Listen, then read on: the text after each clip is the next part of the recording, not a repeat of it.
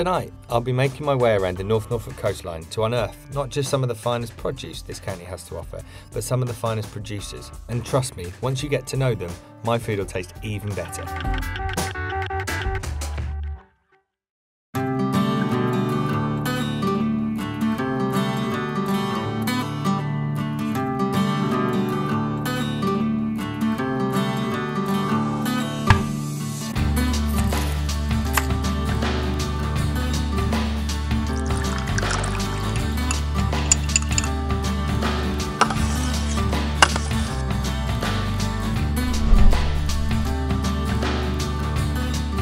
Coming up on the menu tonight, the chroma crustacean that, due to the unique North Norfolk coastline, is one of the most sought after seafood treats in the whole world. We whip up a seafood salad on Morstan Quay that costs nothing to prepare and can be on your plate in seconds. I get a sense of the Provence at Thornage Hall, and out near Blickling it's all about the meaty treats to grace an end of summer barbecue.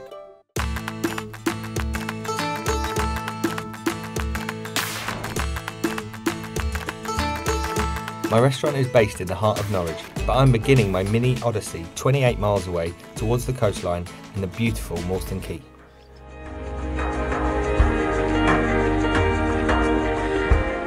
So here we are, we're at Morstan Quay. To me this is paradise. From the seal trips to swimming in the quay to the amazing sea vegetables. And you've got samphire, you've got sea purslane and you've got sea beets. And I'm going to go and pick some.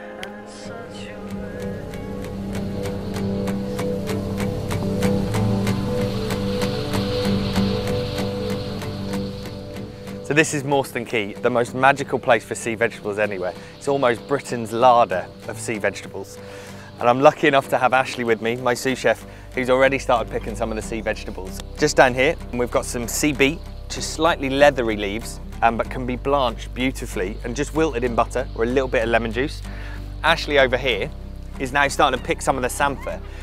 At the moment it's still a little bit on the small side, but as it starts to get more and more heat into it, as the sun shines on it, it gets longer and longer. All these people are walking past, they have no idea of this plethora of vegetables that we're lucky enough to have. Right, Ash, I think we've got enough for our salad now. Should we go and make? Yep. Lovely, let's go. I love to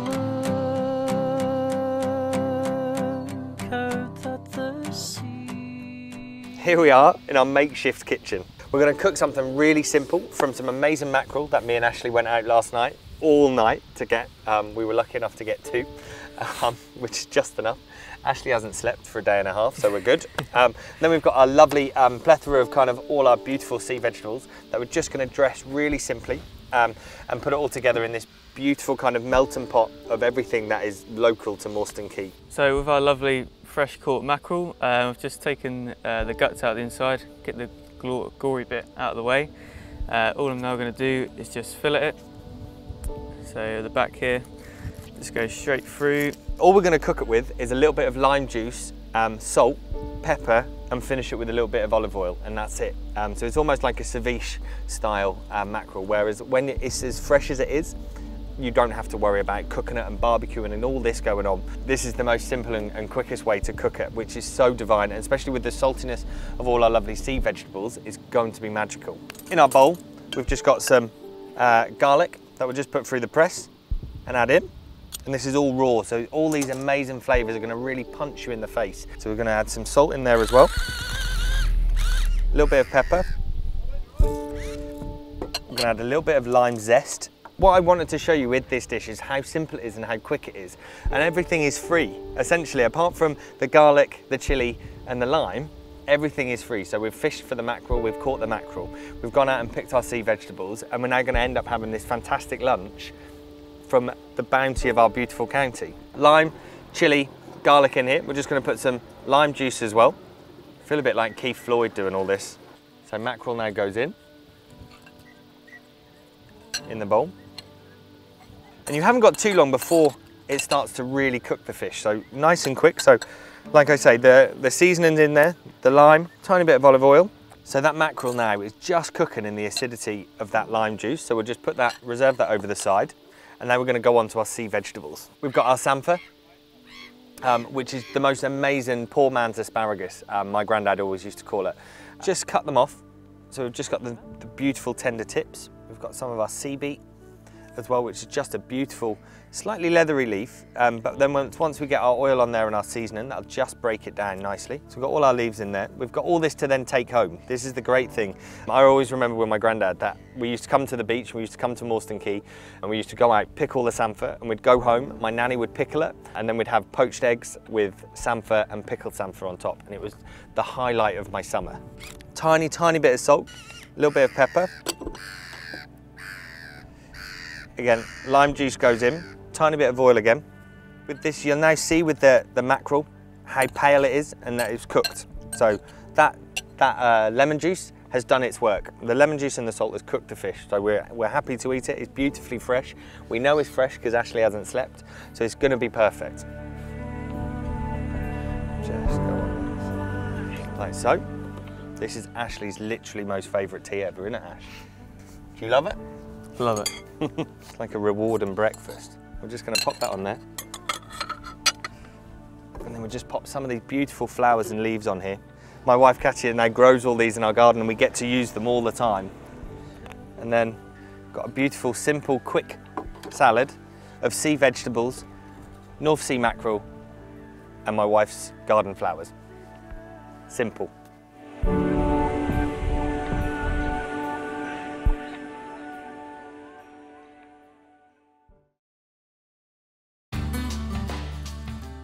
Just up the road is a seaside town that is the envy of the world for its seafood delicacies.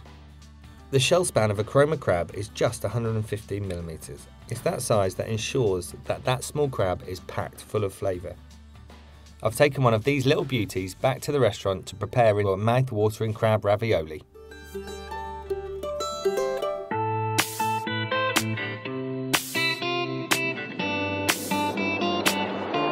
So this is our beautiful chroma crab, and I'll just show you, this has been boiled for 17 minutes in boiling water with a little bit of root vegetables and white wine. And all we're going to do now is break it up. It's just snap it backwards to get the main bits of the meat out. Because people shouldn't be afraid of a beautiful crab. So thumbs on the back, and all you do is you push forward, like so, and you break up the crab. The only thing that you can't use on a crab is the dead man's fingers. I don't know if your fingers are going to fall off if you eat them, but this is basically their filters where they breathe underwater, and this is where all the bacteria and all the bad things kind of goes in there, and it'll stay there to keep the crab fresh and keep it alive. But if you eat them, you'll be sick for a week. So as you can see with Ashley, what he's doing there is just cracking the shell enough to expose the flesh without breaking it up too much. So whilst Ashley's finishing that off, I'm just going to finish the claws. So all we've done is we've got the whole claw there, and we're just going to snap the claw backwards to break it up. So nice and simple at this point. And then just with the heel of a spoon, always using the heel because it's a perfect size to get right in there and scoop out. And this is the bit that everybody normally gets quite nervous about. This is the hard claw. This is the one bit where you're going to have to give it some welly to get the meat out. With your heel of your knife, you give it a whack. Chroma crabs are still regarded as some of the best in the world just because they're slightly smaller and their meat is a lot more sweeter. It's not down really to the flint base that we have. When the sea goes out, you see all the flint and where they all kind of rest, and that makes their meat sweeter. Compared to the Cornish crabs, which are twice as big, their meat is a lot more fleshier, and it's almost a savoury, more fishier flavour to it. And that's why they're regarded as the best, and they go all around the world. So that's now all in the bowl, and Ashley is now going to go to get the last little bits of meat, which is out of the body of the crab, and this is the bit that everybody forgets, but this is so much sweeter meat because it's just in there as a muscle that keeps working.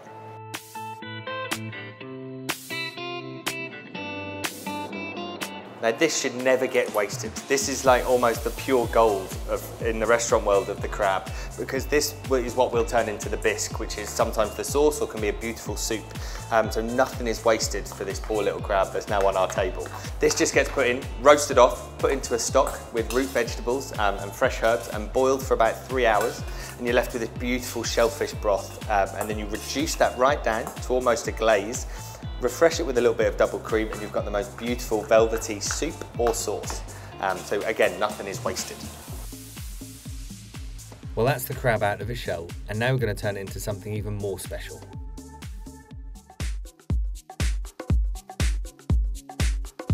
So now we've got the white crab meat in the bowl there. I'm just going to put a little bit of brown meat in there. All we're doing this to add a little bit more flavour, and then just to bind the meat together to get a nice consistency mix to go into the ravioli. So just to finish the mix off, we're just going to put a little bit of lime zest in there and a tiny squeeze of lime juice. Give that a quick good mix up. We're now going on to making the ravioli, but obviously for this point you need some pasta. So we've made it in advance, and it's always best to make it, 12 to 24 hours before, but it's a really simple recipe. So it's 500 grams of pasta flour, which is double O, which means it's a nice fine flour with just the right amount of gluten, 25 grams of salt, 7 egg yolks and 3 whole eggs, and all we've got is a handful of parsley in there as well. And you just blend that, pulse it in a RoboCoupe or into a light blender until you're then left with this beautiful kind of moist paste.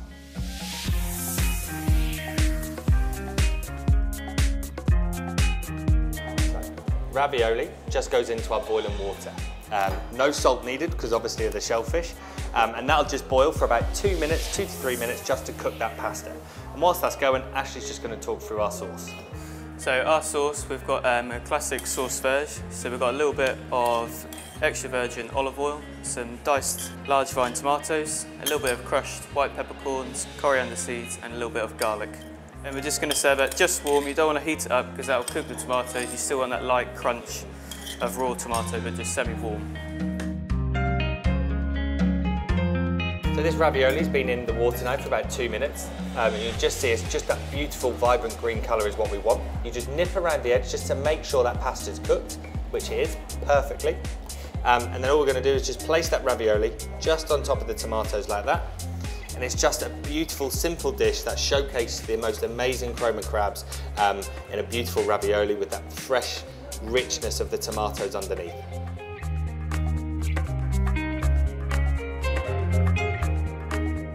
And there you have it, 2 amazing seafood dishes that'll make any plate sing. And after the break, we'll be looking what Norfolk's larder has to offer for anyone looking for a meatier treat.